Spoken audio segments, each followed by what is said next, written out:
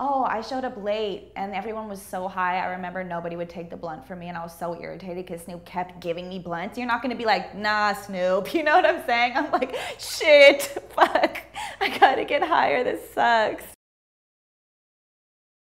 Snoop is so cool. It's like, I feel like sometimes he's too high to like give a fuck about the politics of the shit, you know what I'm saying? Like, I shot a music video yesterday and my assistant also like casts and like co-produces and stuff, and she's working with Snoop, and she was like, yeah, Snoop says what's up and like a whole bunch of other shit I can't remember. I'm like, cool, that's cool. It's cool that he like remembers. I did GGN with him also. I run into him all the time. He's just so fucking cool. Like, how are you such an OG and so cool? Like, you know what I'm saying? Like, Snoop Lion's tight. He's tight.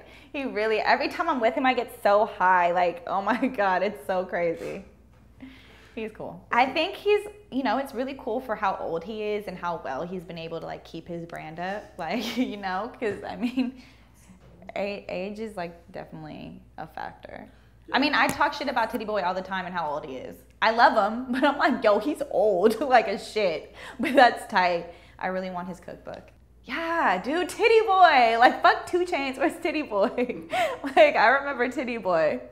I'm against like trends. So like everyone's like, smoke the cookies. And I'm like, dude, I don't give a fuck about your cookies. You feel me? Like, I don't care. Like, it could be Kush, it could be fucking grapes, but I don't care about your cookies. But I would say the most popular weed in the Bay right now is cookies.